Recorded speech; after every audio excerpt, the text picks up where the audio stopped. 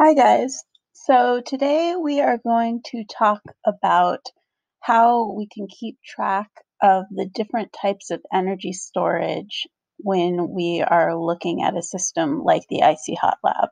We saw in the lab that at some points thermal energy was changing, at some points phase energy was changing. So how can we keep track of that and show it visually? And we're going to learn how to use energy bar charts. But before we talk about that, let's go back and review some of the vocab that we've already seen before, but kind of keep it fresh in our minds. So we know that the system is the thing that we are looking at, the thing we are studying at this moment. We saw this back during the mass and change lab. Remember, we talked about open systems and closed systems. The surroundings are everything that is not the system. And of course, a closed system is when the system is sealed off from the surroundings, and an open system is when it's able to interact with the surroundings. Now, we know that, of course, a closed system, a perfect closed system, is almost impossible, but in general, you can create sort of a semi-closed system in your labs. And an open system is when everything is just open to the surroundings. And often in this unit, we'll find that we are using an open system, not a closed system. All right, now in the reading that we did a couple days ago, you guys saw that energy, although it's not a physical substance like matter, it's like a substance. So we treat it like a substance. One of our metaphors was that it was like data on a computer. I can transfer files and store them in different things on disks or in the cloud, but it still is the same data. And then we talked about how you can transfer energy from one system to another, even though you can't, unlike data, which can be destroyed, energy cannot be created or destroyed. Now, when there's an energy transfer, it will always transfer from high to low. And in this process, when we're storing energy differently, if we're storing energy in different types, it's not actually changing what the energy itself is, it's just changing how it is stored. So we learned about 3 types of energy, and I'm going to review them very quickly so that you remember. The first one is thermal energy. That was the one we spent a long time talking about last unit. And this is the energy stored in the movement of particles, otherwise known as kinetic energy.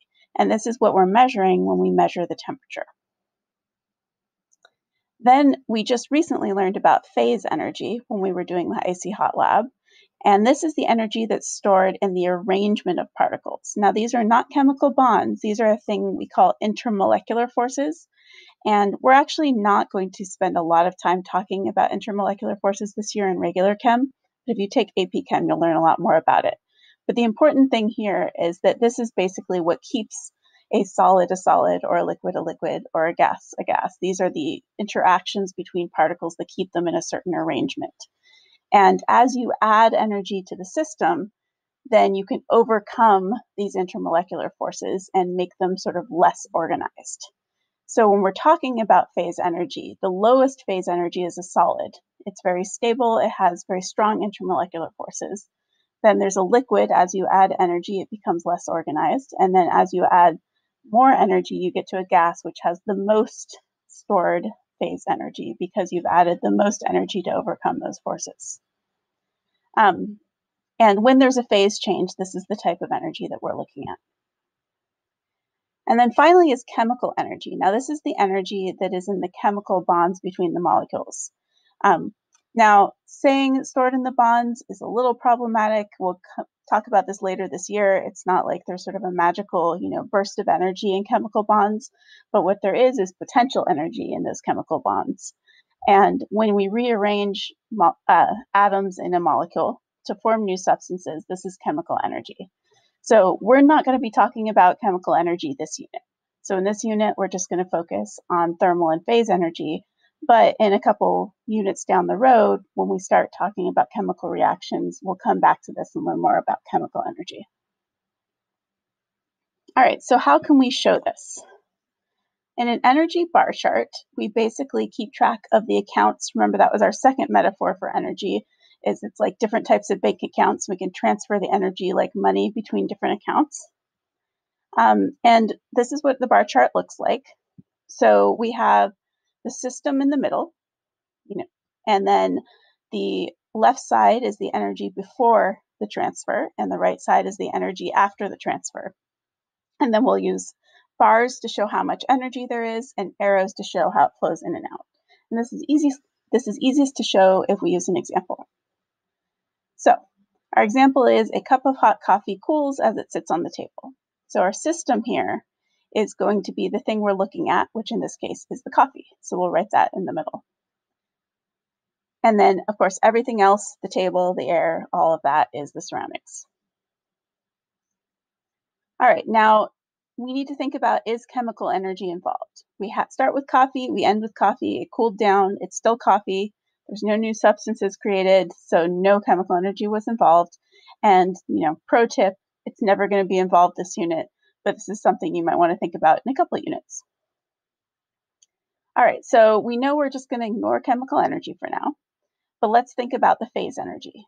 Now, earlier I said solids have the least amount of phase energy, because the stored energy is a potential energy, and they have very strong bonds that don't have a lot of potential energy.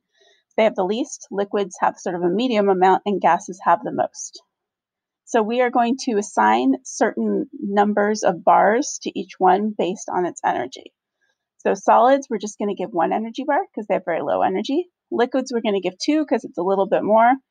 And gases, because it's actually quite a lot more energy, we're going to jump up to 4 energy bars. So these are something you'll have to remember. Solids are 1, liquids are 2, gases are 4. So in this case, the coffee starts as a liquid, so we're going to give it 2 energy bars, and then it also ends as a liquid, so that's also 2 energy bars for the after. All right, now let's think about the thermal energy, the movement or temperature. So this is hot coffee cooling down. So I'm going to give it 4 bars for hot coffee because it's hot, and 2 bars for room temperature coffee.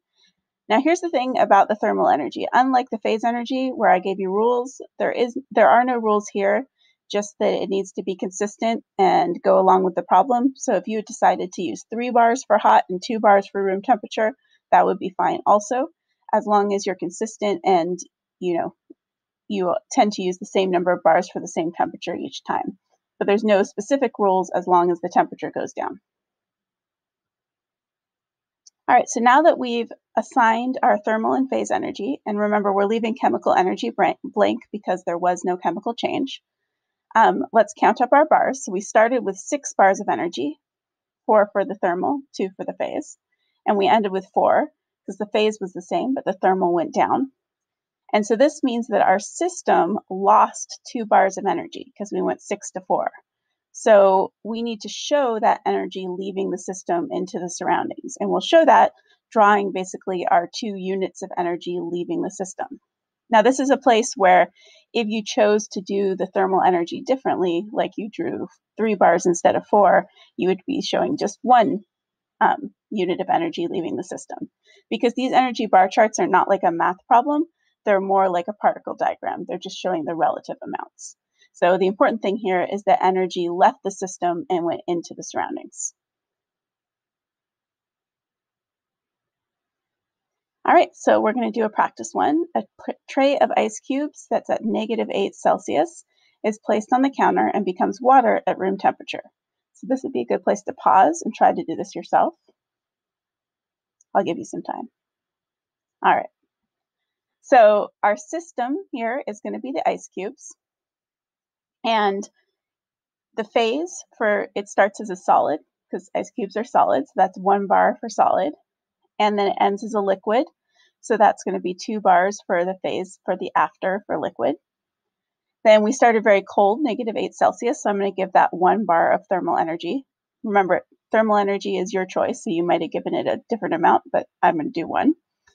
And then it ends at room temperature. So I'm going to say that's 2 bars of thermal energy, which means I've started with 2 bars of energy and ended with 4 bars of energy, which means I gained 2 units of energy. So for my flow of energy, I need to show 2 units of energy coming in from the surroundings into the ice. Now remember, for the other one, we had the units going out into the surroundings with the coffee, which would make the surroundings warm. Think of coffee warming up your hand when you're holding it. Here, because the surroundings are losing energy to the ice, the surroundings themselves are going to get cooler. Think of holding an ice cube in your hand's going to feel cold. And that's because of that energy transfer. And that actually brings us to our last vocab for this lovely video that you're watching, and that's endo and exothermic. So an endothermic, in this case not reaction, but an endothermic process is when energy is added to the system. So what we just saw with the melting ice cubes is endothermic. So the system is gaining energy, but the surroundings are losing energy. So in general, since you are usually a member of the surroundings, you're going to feel this as cold because you're losing energy to the system. An exothermic process is when energy leaves the system. So our first example, the cooling cup of coffee, is exothermic because energy was transferred to the surroundings. And because you are usually part of the surroundings, you're going to feel an exothermic reaction as warm. All right, so that is the end of our notes for today. Please write them up in your notebook and turn them in on Schoology.